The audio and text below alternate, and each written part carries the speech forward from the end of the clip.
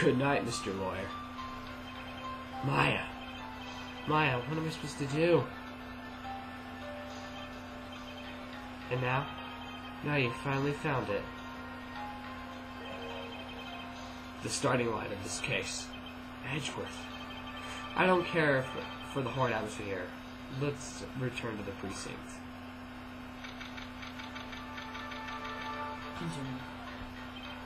Well, Wright, what are you going to do?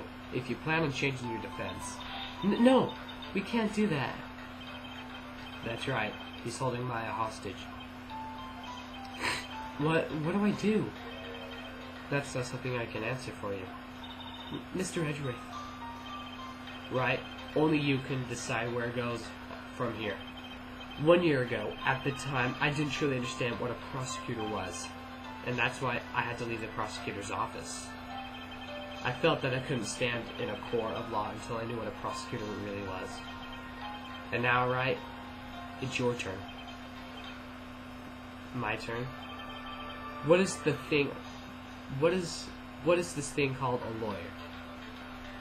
What can you do as one? You suspect you must find the answer, and you must find it on your own. Let's talk to Edgeworth. Madame Engarde, I'm a lawyer, but to fight for someone who's clearly a killer? Madame Engarde, that man is really... It doesn't matter who. Every person deserves a proper defense and a fair trial.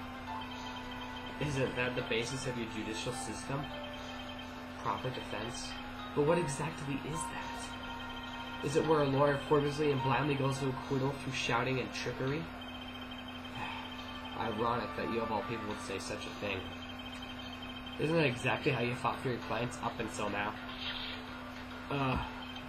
Well, that may be true, but that's because I believed in my claims to be innocent from the bottom of my heart. But if I were to get Engarde an acquittal, that wouldn't be a proper defense at all.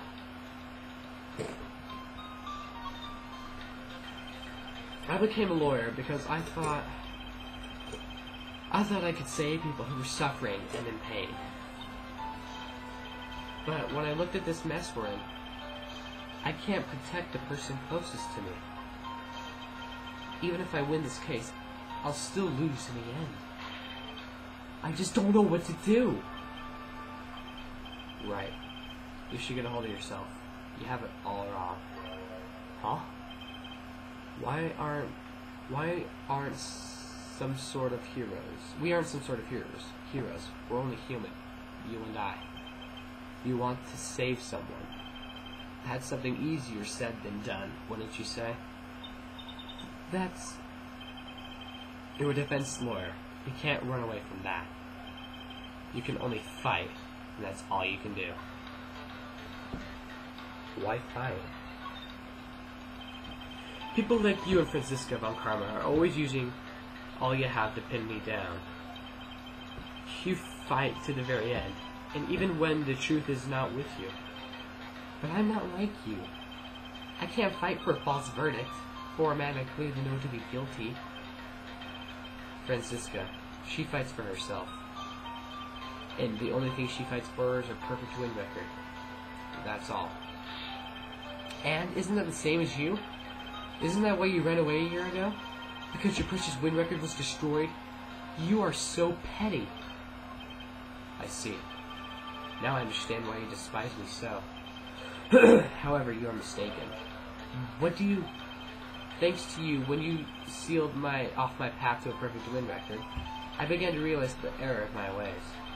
I realized that things such as a perfect win record were meaningless. Eh? I don't believe you. Are you saying that that's why you left the prosecutor's office? But then, why? Why are you here now? The answer to do that is something you will find on your own. I have faith you will see it before the verdict is read tomorrow. But if you can't, then you will be powerless to change the ending of the story.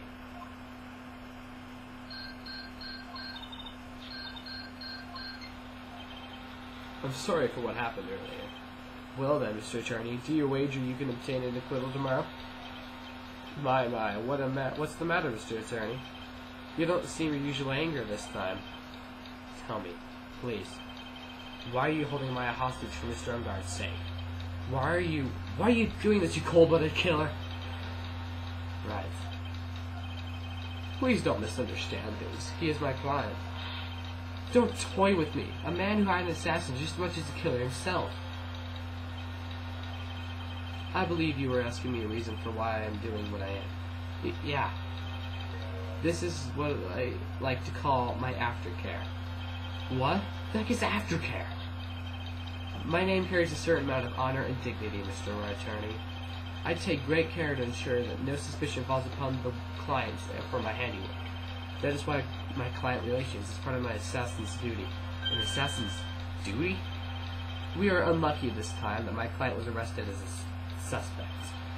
As a result, I did what I had to enlist your expert help, Mr. Attorney, and to ensure that you would do everything in your power to the very end.